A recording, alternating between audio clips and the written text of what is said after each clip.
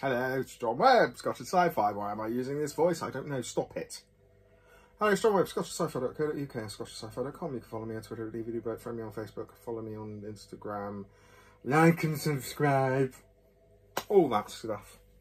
Back again for more whiskey shenanigans. This time it's whiskey with an E, but it's still single malt, which is okay. It's not Irish, eh? It's American.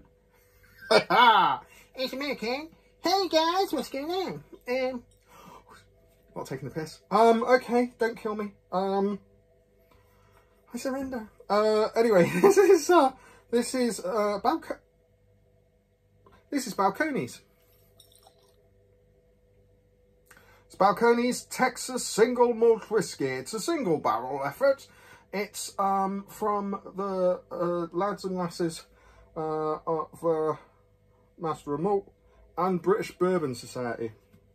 Don't know why I've put on a voice there. So this is a private selection single barrel, which was produced by Master of Malt with input from the British Bourbon Society. Hello. 62.8%. Shit. Okay. 62.8% alcohol, and it was what? Used bourbon finish. Should have done some research on this one, shouldn't I? Okay, so apparently it's barrel number 10011. Sounds like binary. It is for something I'm not going to work out right now because I can't be asked. It was distilled on the 5th of May 2016, and it was bottled. It was bottled a year ago. It's bottled on the 8th of June 2019. So it's only just over 3 years old. That's fine. Look at the colour on that for a 3-year-old, but then it's American. So anyway, never chill filtered or coloured. Spelled coloured wrong, American. Anyway, a year in bottle. That's interesting. I guess it took its time coming over on the boat. I don't know. That's kind of weird. I'm going to have to ask somebody about that. And I'm also going to have to ask about the barrel, because apparently it's in a used bourbon finish. A used bourbon finish. So, is it ex-bourbon matured or ex-bourbon cask finished and originally in virgin oak like everything else in America? Oh, and it's whiskey. It's whiskey without an E. I talked rubbish earlier. Everything's going weird. Everything's gone weird. That's it. The world's coming to an end. COVID, all the rest of it. I want to take the wax seal off it because I like picking at things. Anyway, yes, right. let's try something. Okay. The original Texas Spirit. Right. 62.8. That's weird. Sorry. 3 things went through my mind right then. Number 1, that's incredibly easily sniffable for 62.8%. Ridiculously sniffable, as in it didn't burn. It's 3 years old. Weird. Also, coffee. So much coffee liqueur on this. Just like coffee liqueur, man. That's just like a bloody coffee martini or something. Wow. How interesting. Loads of chocolate. Really chocolatey. Really like melted chocolate. Milky chocolate. Not white. Milky.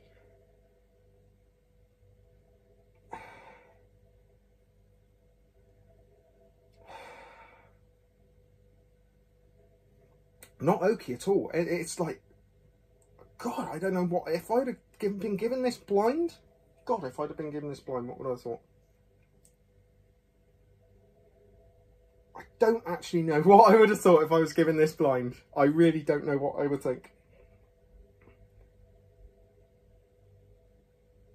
I'd even go as far as to thinking Speyside, heavily sherried, chocolatey sherried kind of, and it's not sherried at all, but blind tasting, the coffee and the chocolate elements, I'm kind of, you know, if it was blind, it's not blind, but I always think these kind of things when I'm tasting the whiskey. It's like, what would I have thought if I didn't know what it was? I would have never said it was this. this could be very interesting for a tasting. Sorry, put off by something.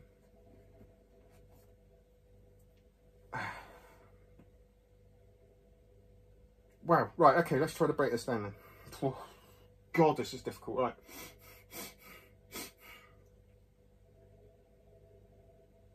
Loads of coffee and chocolate. Lots of chocolate, definitely. Chocolate's coming more. The coffee liqueur thing hit me like a ton of bricks when I first sniffed this. It's been poured there for at least half an hour, okay? So it's not straight out of the bottle. It is a fresh bottle opened half an hour ago, but it's been sat there for about half an hour to open up, so. Loads of chocolate. Coffee, definitely. Very richly sweet, lots of honey, thick caramel.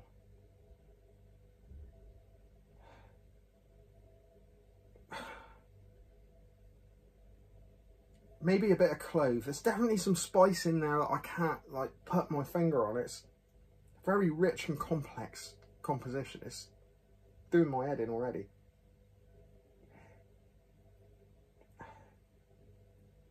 Very, very thick and luxurious. Okay, one thing I didn't say, how much is it? It's 90 quid a bottle. I don't know if it's, I don't actually know if it's openly available on Master of Malt, because this is a British Bourbon Society exclusive.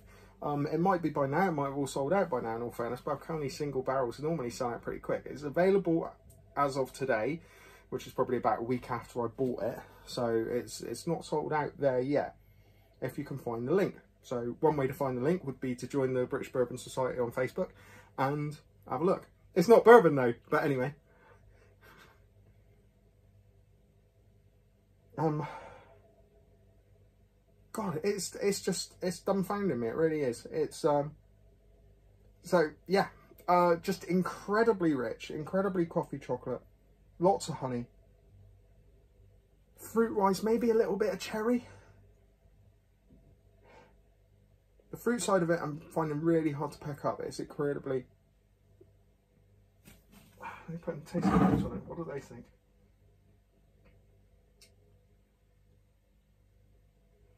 Nothing. It's just cut and paste of the usual single barrel kind of stuff. Anyway, it's fascinating stuff. It really is. Right, let's taste it. 62.8. Get ready, tongue. You're going in.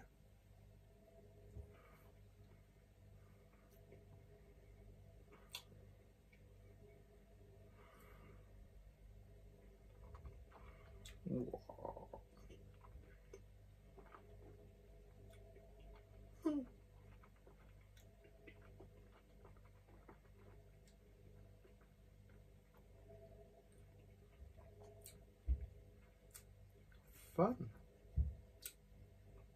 Wow. That's a lot of flavour. That is a lot of flavour. How the hell am I going to put words around that? Right. Oh, it's lovely. No, it's more than lovely. It's rambunctious. It's a bully boy. It's a beater. Pretty awesome, in all fairness. Pretty awesome. Right. Christ, put words around it.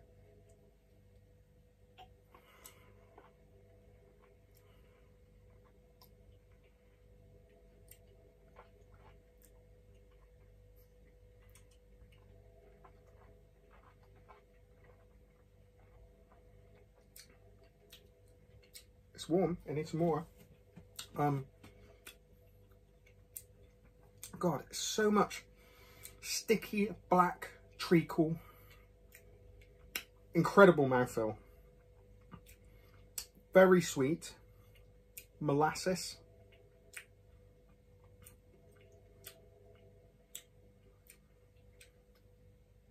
Despite 62.8%, it's very drinkable. But there is a point throughout the tasting where it gets a little bit hot. But it would, 62.8%. Unless you've got an asbestos tongue. And then you wouldn't taste anything, would you?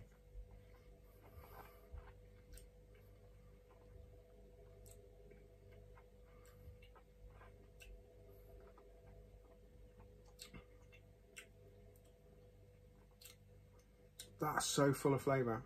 I'm shaking my head there because it's just too much information. This really is. This is blowing my mind. Okay, let's add some water. It's good. It's good. Put a fair little whack of water in there. God. It's a beast. It's a flavour beast. My nose is starting to get a bit broken. Where's my coffee? 2 seconds. Let's reset the old nasal capacity with a wee bit of coffee.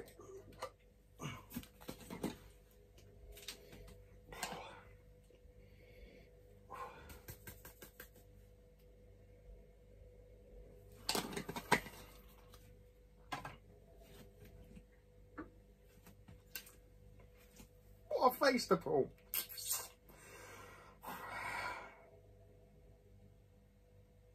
Okay, with a little bit of water, there's those stone fruits, the kind of cherry that I kind of hinted on. That's definitely getting more prominent now. Definitely coffee. And that's not just because I just smelt a tub of coffee. There's coffee coming out of here. Definitely coffee. Lots of chocolate.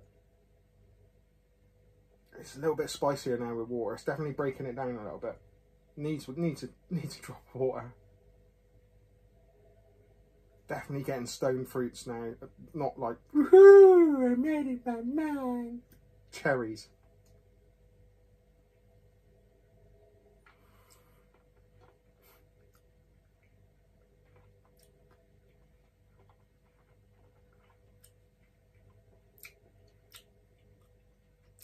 That's stunning. That's really, really good stuff. That's pretty awesome.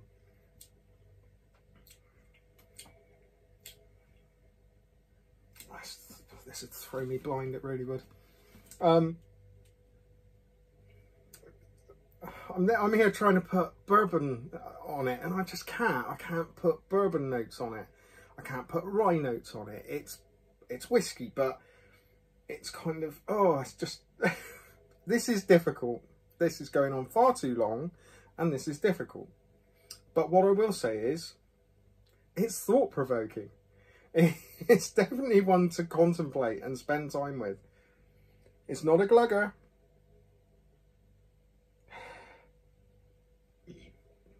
I reckon this will just get more and more complex the more you go through adding water and spending time with this whiskey.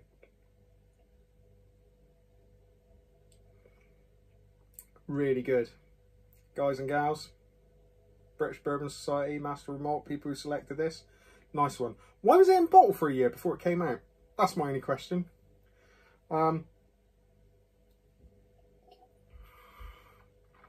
Tasty. Well done. Yeah, those fruits really come out with a bit of water. I'm going to do a bit more water. That's quite a bit of water. But yeah, the fruit's definitely coming out with the first dollop of water. Look at me swirl that glass. That's wrong, isn't it? Is that making you feel bad? Not saying anything, swirl gate. Anyway.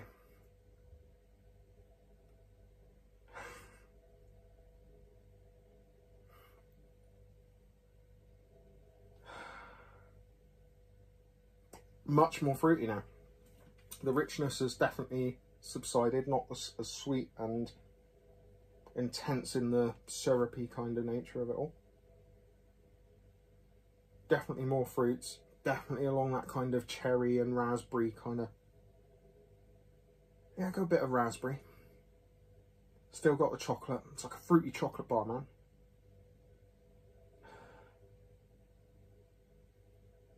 Still really complex and really interesting, and just flipping out. It's good stuff. This is good stuff. This will last a while. It's like whiskey concentrate. You can add a lot of water to this and just keep going, and still be having an immense time trying to figure out what the hell is going on up your nose.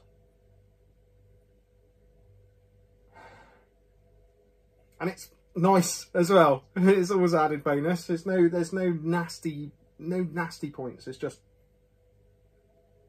solid, tasty, beautiful smell. Right, okay, taste again.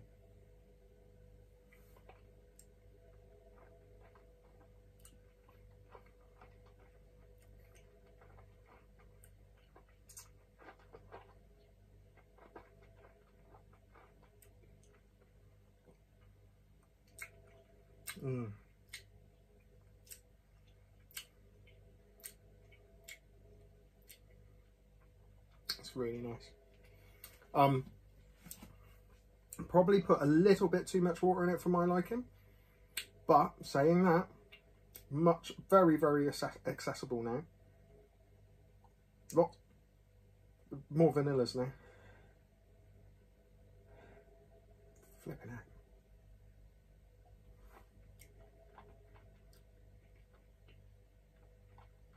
Okay. Still got all that coffee and chocolate thing going on. Dialed down quite significantly to its initial and undiluted kind of strength. So there's a lot dialed down now. Still plenty of chocolate, a little bit of coffee, more fruit.